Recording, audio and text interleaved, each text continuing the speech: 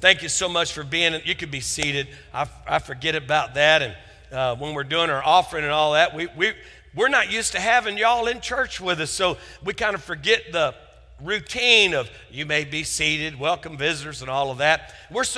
Been so focused talking to that camera right there.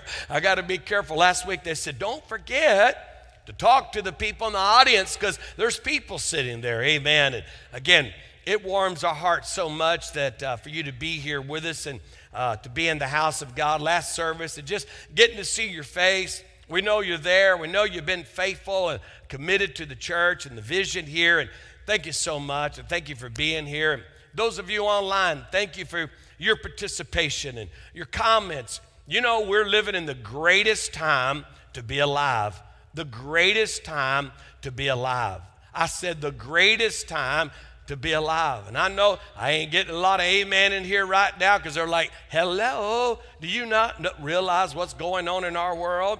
And I know maybe at your house you almost clicked off there just because of me saying that. Listen, how I know it's the greatest time to be alive, because the Bible says today is the day of salvation. Not tomorrow, not next week, not last month, last year. Today is the day of salvation. When you wake up tomorrow, that same scripture says today is the day of salvation. What does that word salvation mean? Freedom, deliverance, whatever's held you back, set free, made away, made clean, made clear. Listen, be redeemed, be purchased out from where you are.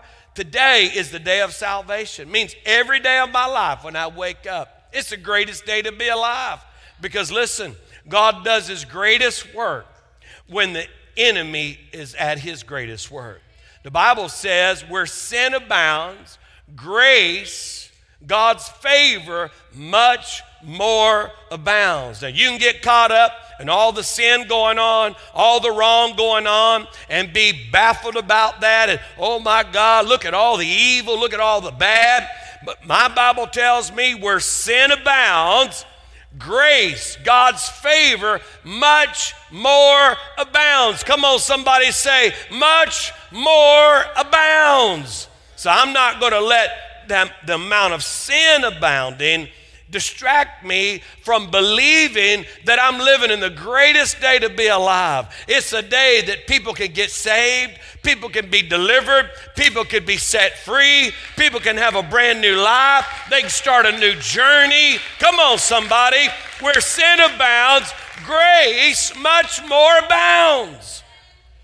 See, for the believer, we should be looking for in this unshakable kingdom, this unshakable mindset, when we see a lot of sin, a lot of wrong, a lot of hurt, a lot of pain, a lot of suffering, a lot of disobedience, we shouldn't be the one shrinking back. No, child of God. The church, the children of the Most High God, we should be looking for that abounding grace, that abounding favor, that too much God, that over and above, that beyond normal.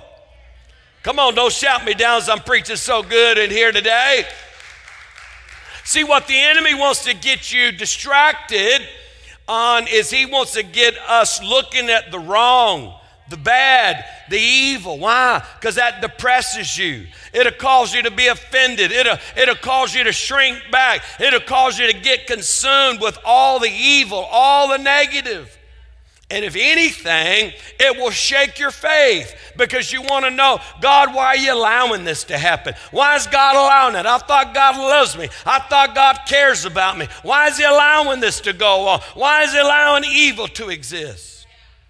Because he said, where sin abounds, where evil abounds, over the top, my grace is sufficient for thee. When you're weak, there I'll be the strongest. My grace much more abounds.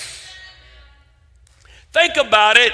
If you and I started thinking on the much more favor abounding to me, the much more favor, God's grace, his unearned, his unmerited, undeserved, free favor of God.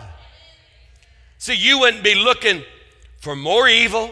You wouldn't be looking for more problems. You wouldn't be engulfed with that. You'd be like, okay, all this bad going on, all this evil going on, goodness is coming my way. Favor's coming my way. Something great's about to happen to me, because where sin abounds, God's grace, His undeserved, His unmerited, His free favor abounds. My Lord, I got to walk sideways from flying right now, because if God, see this unshakable kingdom I'm talking about, there's a whole lot of shaking going on. And everything that could be shook is being shaken right now. Friend, let me tell you something about God. The only time God shakes anything is that which is not connected, that which does not remain, that is not what is not producing, it falls by the wayside. See, John chapter 15, Jesus said, I'm the vine, you're the branches. Come on, somebody say, He's the vine, we're the branches. And He said, my Father is the husband. In other words, He's the groundskeeper, God is. And He said, everything that does not produce, every branch that does not produce fruit, God takes it away. In other words, He's not taking it away so that the tree dies. He prunes the tree so the branch produces more fruit. In other words, when all the shaking's going on and God allowing the shaking to take place, He's saying, listen, I'm trying to get rid of everything that's keeping you from abounding, that's keeping you from succeeding, that's keeping you from surviving, that's keeping you from going over the top. It's an unshakable kingdom. In Hebrews chapter 12, I want to read our text for this entire series that we're in. And in verse 12 in the Message translation, in verse 25 says, so don't turn a deaf ear to these gracious words. I love it. Gracious words, favorable words. If those who ignored earthly warnings didn't get away with it, what will happen to us if we turn our backs on heavenly warnings? His voice that time shook the earth to its foundations. This time, He's told us this quite plainly. He will also rock the heavens. One last shaking from top to bottom, from stem to stern. The phrase one last shaking means a thorough house cleaning, getting rid of all the historical and religious junk, so that the unshakable essentials stand clear and uncluttered. Think about how timely this word is in Hebrews. Here now, everything around us is having to do with whatever is essential can stay, but whatever's non-essential has to go. And here in the Message translation, he says one last shaking means a house cleaning, getting rid of all the historical and religious junk so that the unshakable essentials stand clear and uncluttered. Do you know what? When God's shaking things, He's only trying to remove the thing that's held you back, that has stopped you from producing, that has stopped you from growing, stopped you from being all that He's called you and created you to be. Come on, somebody put an amen to that. In other words, God, shake everything that could be shook. Get rid of everything that needs to go bye-bye. I don't want to hold on to nothing keeping me or hindering me from moving forward in my walk with you. Come on, somebody put an amen on that. Verse 28 says, do you see what we've got? An unshakable kingdom. Come on, somebody say, an unshakable kingdom. And do you see how thankful we must be not only thankful, but brimming with worship, deeply reverent before our God. For God is not an indifferent to bystanders.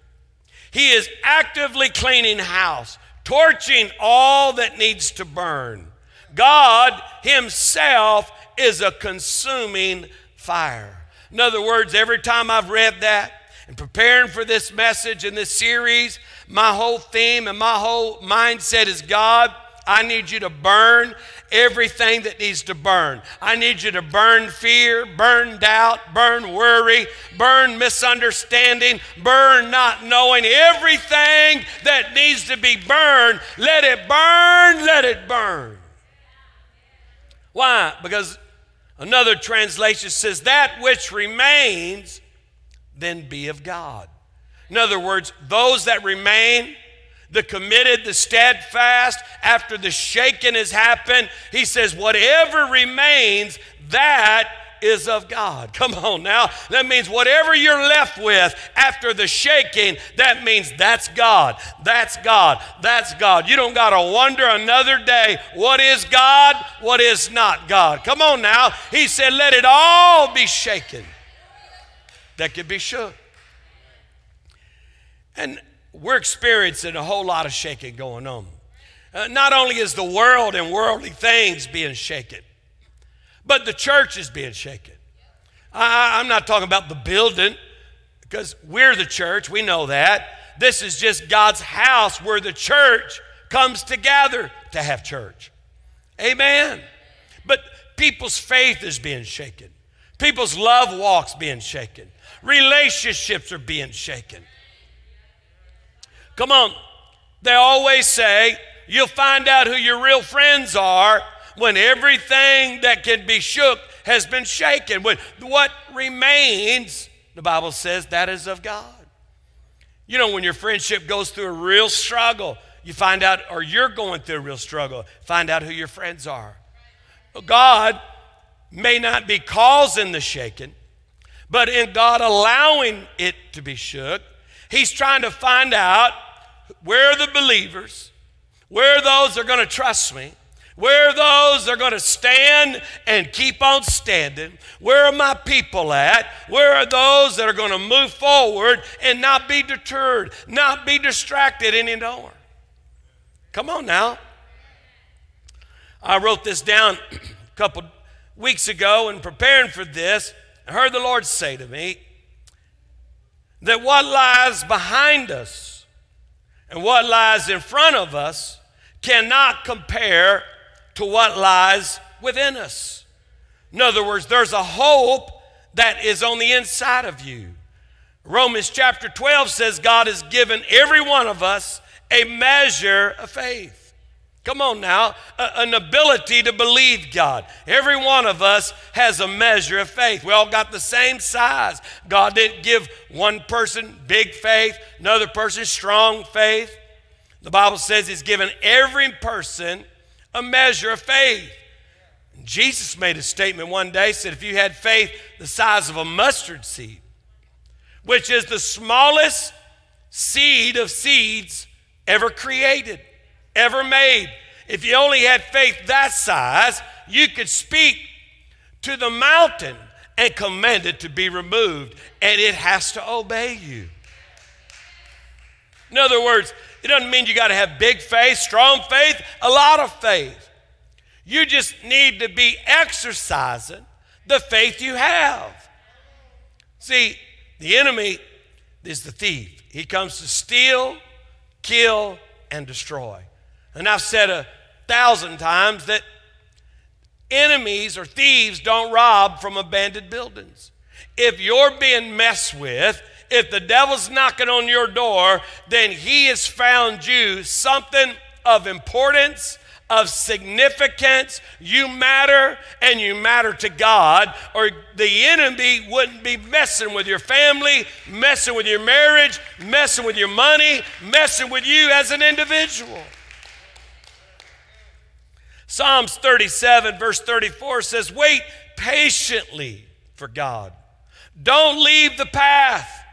He will give you your place in the sun while you watch the wicked lose it all. See, listen, when things are being shaken, this remnant of this unshakable kingdom, this church, this group of believers that says, you know what? I may not be the best believer. I may not know the most about the Bible, but here's one thing I know. I know that Jesus saved me. I know He delivered me. I know He took me out of darkness. I know He's given me a brand new life. Amen. I'm going to give you, I didn't give it to the second service last week, so I'll share it in the second service today. 3 basic points of how to be unshakable. How to have unshakable faith. How many of y'all want to know how to be unshakable or have unshakable faith? Come on, don't get too excited out there. I need an amen. Number 1 is, it's how I think. The 3 points today: think, be, do. Somebody say think, be, do. Come on, say it out loud. Think, be, do. In other words, I want to help provoke you in your thought pattern, because you'll never be better if you don't start thinking better. So I got to start with my thoughts. I got to start with my thinking, because I'm not going to be better if I don't start thinking better. I talked about attitude this past Sunday, past Wednesday night, that your attitude is totally linked to your thoughts. You got stinking thinking, you're going to have a stinking attitude. You got good thoughts, you'll have a good attitude. In other words, the attitude is the response to your thought life. Amen. 2 Chronicles 16 verse 9 says, for the eyes of the Lord are running to and fro throughout the whole earth, looking for someone to show Himself strong through. You know, right now, God is looking at you. He's looking at me. And it's like, I'm wanting to show myself strong, just like my son talked about a minute ago. I'm wanting to show myself strong in you. The eyes of the Lord are searching. Who's going to be the one to say, Lord, look no further. You can use me. You can do it through me. I want to be a part of the unshakable kingdom. See, it starts in my thinking. Romans 12, 1 and 2, Paul wrote this letter to the church. He says, brethren, I beseech you therefore by the mercies of God, to present your bodies a living sacrifice, holy and acceptable unto God, which is your reasonable service. Come on, somebody say reasonable. God never asked the unreasonable. He's only looking for the reasonable. And He said that if you will renew your mind and not be conformed to the fashion or the superficial customs of this present age, but be transformed by the renewal of your mind, not the removal of your mind. Listen, it should not be said of the church, the Christians, them people done lost their minds since they started going to church. We should be the ones saying the people in the world, they ain't in a right mind. People out there acting crazy, hating on people, being unjustly, unfairly, causing judgment and horrible things, they ain't in their right mind. The people of God are in their right mind. Come on, somebody. I got a sound mind. See, he says, if you keep paying attention to what's going on in the world, your mind, your thoughts are going to be fashioned after worldly things. Hello? So every time something bad happens, you're shaken to the core. Oh my God, something else? Can you believe how much worse they're going to get? You're shaken. He says, but if you'll renew your mind, not remove it, renew it to what the Word of God has to say, you'll be able to prove what is the good, the acceptable, and the perfect will of God. I said it before, I believe it bears repeating, that he uses this word transformation, transform. Because God isn't looking for you to change your thoughts. He wants your thoughts to be transformed. Can I help you with the importance of that? So that you can become unshakable, your faith become unshakable, unchangeable, unmovable.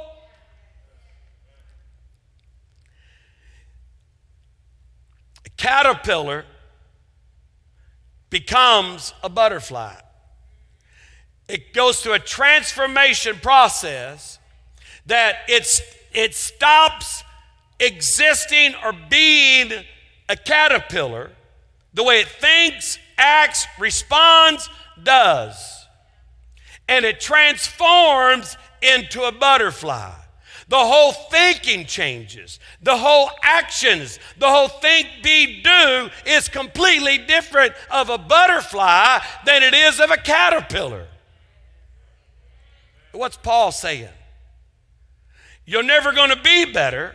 You're never going to do better if you don't think better. And the only way you're going to think better is if you get your thoughts, your mind, be transformed.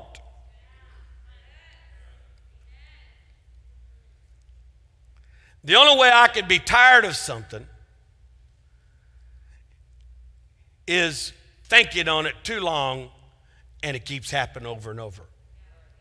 See, God wants me to be transformed by the renewing of my mind. No matter how much bad happens to me, I don't start letting it conform me. I guess nothing good happens to me. I guess I'm just one of those that have bad things all the time. I mean, without any luck or good luck, I don't ever have luck, and just negative, negative, negative. Why? Because the enemy's wanting you to transform or stay formed by negative thoughts, negative things happening. And God says, listen, the only way you're going to see better, do better, be better is you got to start being transformed by new information, new thoughts. Come on, somebody. It's transformation. In other words, if you were a caterpillar, he wants you to become a butterfly.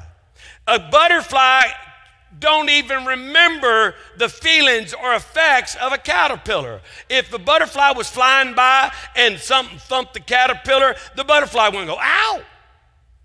Boy, I remember back in the day, I was a caterpillar. I'm not a caterpillar no more, but you better be glad I'm not a caterpillar. See, Paul's really relating this to the born-again experience for the believer.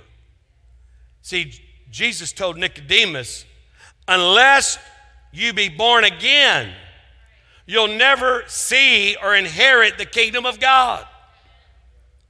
He said, what do I got to do to be born again? He said, you've got to change the way you think. You've got to become born again. In other words, old things have to pass away, and you got to allow new things to begin, a brand new you, not a reconditioned you, not a refashioned you, not a glued back together you. A brand new you, a new creature in Christ Jesus. Old things passed away. Everything's made new. Come on, somebody give the Lord a shout of praise.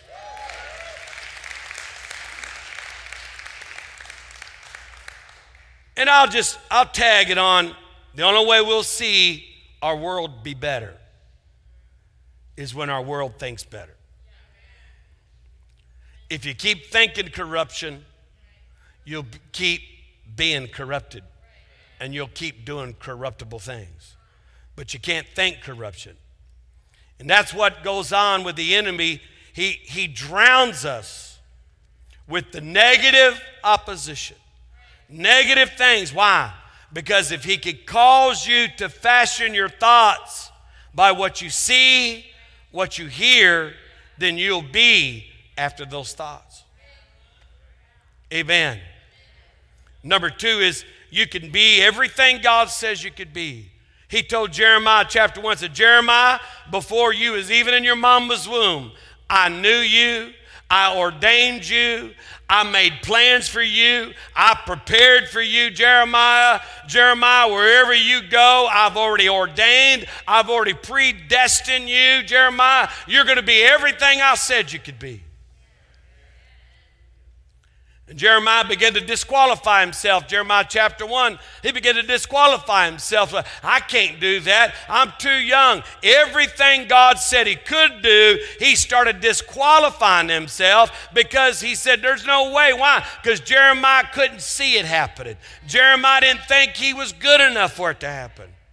So Jeremiah didn't think he could be what God says he could be. But God said, Jeremiah, you're going to represent me in the nations. I will put my words in you. When you need to talk for me, I'll give you the words to say. See, God don't call the qualified. God qualifies the called. You may be sitting there today. You may be watching online. God, I don't know if I can be what you think I can be, do what you think I can do. He said, listen, I'm not calling those that think they can. I'm going to give you the power. I'm going to give you the ability. I'm going to give you the strength. I just need you to open your mouth and let me put the words in there.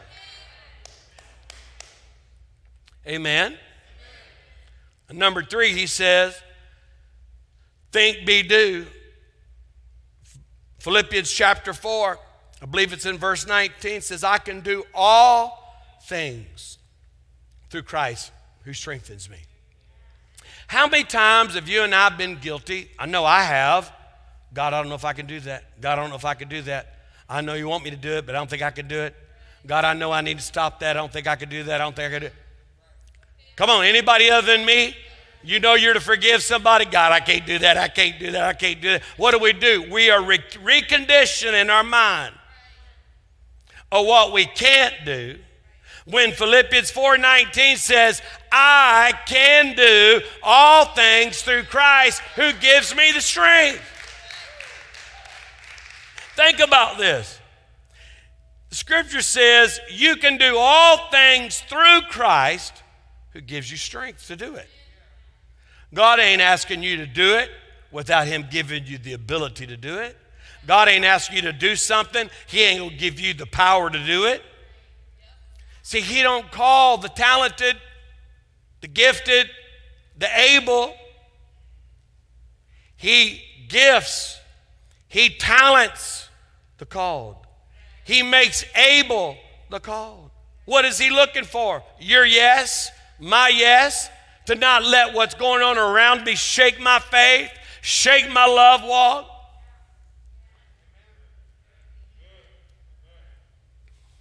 You know, it's like everybody wants mercy when they're the ones that fail. But no one wants to give mercy when somebody else fell. Come on, when you fall in sin, thank you for your mercy. It's new every morning. Thank you for your mercy. It's new. Somebody else makes a mistake. Oh my God. It's like mercy has left your thought pattern. Mercy is far from you. Those that have been shown mercy should be the greatest in showing mercy. I said those that have been shown or given mercy should be the greatest in showing or giving mercy. Amen. See, you would almost think someone that is unmerciful has either never been shown mercy or they forgot how much mercy was given them. See, I don't ever want to forget what he's brought me from. Amen. I want to be grateful and thankful. God, you brought me through that. This is nothing. God, you did that. this is no big deal. You did it before. God, you'll do it again and again and again and again. No matter the mountain, no matter the obstacle, no matter how bigger the problem gets, God, you made a way before. You'll make a way again. Why? I'll never think better or be better or do better if I don't change my thought process.